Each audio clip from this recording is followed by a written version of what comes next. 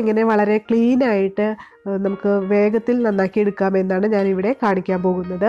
കൂർക്ക പല തരത്തിൽ എല്ലാവരും നന്നാക്കുന്നത് കാണാം. ചിലവർ അത് ചാക്കിലിട്ടിട്ടൊക്കെ ചവിട്ടി അതിൻ്റെ തൊലി ഇങ്ങനെ മാറ്റുന്നത് കാണാം. അല്ലെങ്കിൽ ചിലവർ തുണി വെച്ചിട്ട് അത് ഒപ്പി മാറ്റുന്നത് കാണാം. പക്ഷേ എങ്ങനെ ചെയ്താലും നമ്മൾ അവസാനം പിന്നെയും തൊലി മാറ്റിയ കൂർക്ക പിന്നെയും വൃത്തിയാക്കാൻ വേണ്ടി അതിൽ കുറച്ച് അതിൻ്റെ ബ്ലാക്ക് കറുത്ത അംശങ്ങൾ അതിലുണ്ടാവും. അപ്പോൾ പിന്നെയും നമ്മളത് ചുരണ്ടി മാറ്റേണ്ടി വരും. അപ്പോൾ അങ്ങനെ ഇരട്ടി ജോലി ഒഴിവാക്കാൻ വേണ്ടിയാണ് ഞാൻ ഈ വീഡിയോ കാണിക്കുന്നത്. അതിനായിട്ട് നിങ്ങൾക്ക് കൂർക്ക ഇപ്പം നമ്മൾ ഉച്ചയ്ക്കാണ് ഉണ്ടാക്കണ്ടെങ്കിൽ തലേ ദിവസം തന്നെ കൂർക്ക ആവശ്യമായ കൂർക്ക നന്നാക്കാൻ ആവശ്യമായ കൂർക്ക കുറച്ച് വെള്ളത്തിൽ ഇട്ടേക്കുക. അങ്ങനെ കുറേ നേരം നമ്മൾ വെള്ളത്തിൽ ഇട്ട് വെച്ചിരുന്നിട്ടുണ്ടെങ്കിൽ നമുക്ക് പിറ്റേ ദിവസം രാവിലെ എടുക്കാറാവുമ്പോഴേക്കും വളരെ പെട്ടെന്ന് ഇതുപോലെ തൊലി നമുക്ക് ചിരണ്ടി മാറ്റാൻ പറ്റും. കൂർക്ക തൊലി ഇങ്ങനെ ഇതുപോലെ ചിരണ്ടിയാണ് മാറ്റേണ്ടത്. ചിലവരൊക്കെ അതിങ്ങനെ കട്ട് ചെയ്ത് മാറ്റണ കാണാം. ഇതുപോലെ കട്ട് ചെയ്ത് മാറ്റണ കാണാം. അങ്ങനെയല്ല ചെയ്യേണ്ടത്.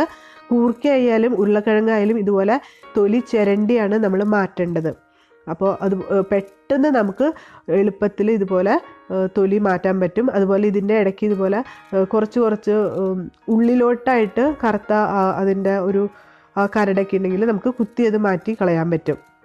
അപ്പോൾ കണ്ടില്ലേ, ഇതുപോലെയാണ് അത് ചുരണ്ടേണ്ടത്. ഉള്ളിലോട്ടുള്ള വേരാണ് കറുത്ത് ഒരു കാണുന്നത്.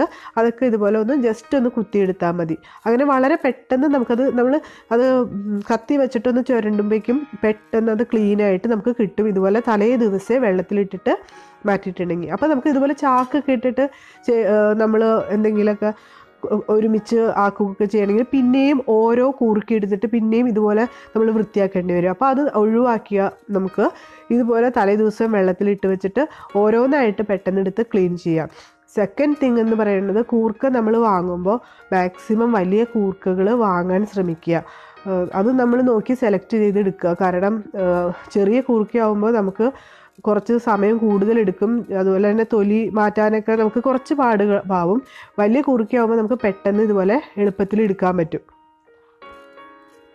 കൂർക്ക നന്നാക്കുമ്പോൾ തന്നെ വെള്ളത്തിലോട്ട് ഇട്ടേക്കുക. കാരണം കൂർക്ക പൊട്ടറ്റോ പോലെ തന്നെ, അത് ഉരുളക്കിഴങ്ങ് പോലെ തന്നെ പെട്ടെന്ന് നിറം മാറും. അതുകൊണ്ട് കൂർക്ക നന്നാക്കുമ്പോൾ തന്നെ ഇതുപോലെ ഒരു പാത്രത്തിൽ കുറച്ച് വെള്ളം അടുത്ത് തന്നെ വെച്ചിരിക്കുക.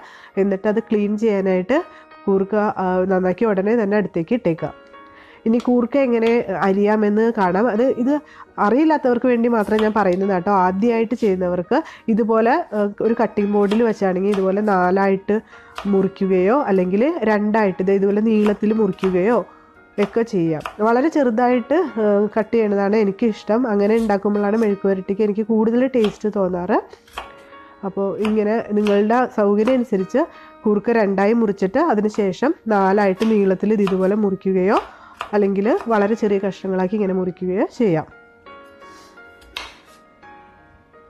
കൂർക്ക ഉണ്ടാക്കാൻ വളരെ എളുപ്പമാണ്. അപ്പോൾ എൻ്റെ അടുത്ത വീഡിയോയിൽ ഞാൻ കൂർക്ക മെഴുക്ക് പുരട്ടി വളരെ എളുപ്പത്തിൽ എങ്ങനെ ഉണ്ടാക്കാമെന്നാണ് കാണിക്കാൻ പോകുന്നത്. അടുത്ത വീഡിയോയിൽ കാണാം. Bye bye.